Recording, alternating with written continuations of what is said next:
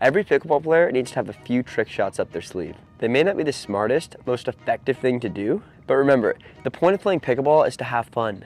And there's no better feeling than successfully pulling off a trick shot in a game. Today I'm going to take you through the top 8 most commonly used trick shots and how to use them. They'll start off easy and then they'll get progressively harder as the list goes on. So without further ado, let's get started. At number 8 on our list, we have the Kyle, which is named after Kyle Yates. Essentially, what you're going to do here is prepare like you're going to hit a backhand dink. Then at the last second, you flip your paddle and hit a forehand speed up. You can also do this from a forehand dink to a backhand speed up, which would be called the reverse Kyle. That being said, it's much easier to go from a backhand dink to a forehand speed up, which is how you see most players using this shot. If you can hit backhand dinks and forehand speed ups, then this shot isn't that tough to learn how to use effectively. You just need to make sure you hold the backhand dink to the last second if you really want it to take your opponents by surprise. This shot is perfect when all 4 players are at the kitchen in a dinking situation. Generally, speed ups are more effective if you take them down the line at the person who's standing closer to you. Overall, the Kyle is definitely one of the easiest trick shots on this list to get the hang of, and it can also be pretty effective. At number 7 on our list, we have the ATP, which stands for around the post. I was debating even putting this on the list as a trick shot because it's actually a play that pros use often. That being said, there's no better feeling than using one of these effectively. The main way players hit ATPs are in dinking situations where the other team gives them a really crazy angle. Instead of cutting off the angle, you need to wait until the ball's far enough off the court to where you have enough space to get it around the post. You want to aim the shot lower than you normally would because this makes it really difficult for your opponent to make it back. Also, try to hit your ATPs down the line. If you aim it to the middle of the court or cross court, there's a good chance that you'll miss it in the net. There's some crazy variations of this shot you can use, like the inside out ATP, the behind the back ATP. There's also whatever this one is. But the standard ATP is probably the most realistic option if you want to use it effectively. This is one shot on the list that you should definitely figure out because there's actually realistic application and it's not that tricky. But moving on, at number 6 on the list, we have the frontwards facing tweener. All you're doing for this one is letting the ball go between your legs and hitting it like a forehand, but with your arm behind your body. This shot's actually pretty versatile in that you can use it in a variety of different places on the court. If you're trying to show off, you can replace any dink or drop with these, and it shouldn't be too hard to make it work. In my opinion, the coolest way to use this shot is on a reset, when someone hits it hard right at your feet.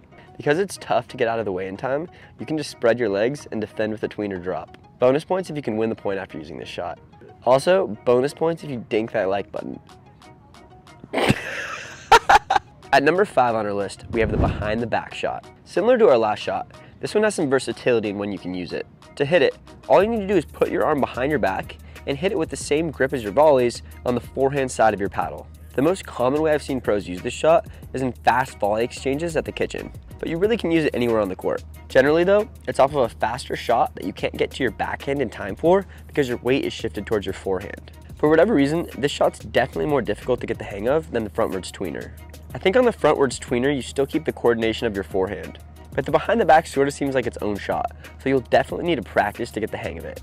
The easiest way to learn is to start off going easy on a wall. Once you get a little better, you can start going back and forth.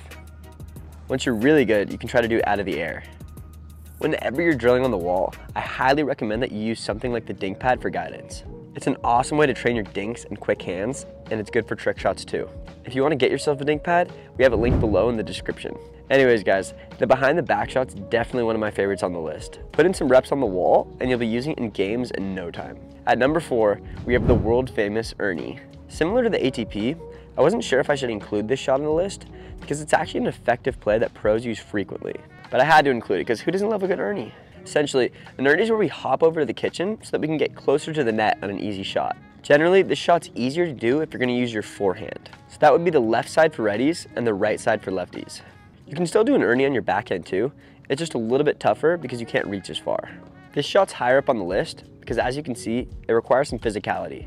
Looking at the technique, you want to make sure that you jump with your inside leg going forward, which to me actually didn't really make sense in the beginning.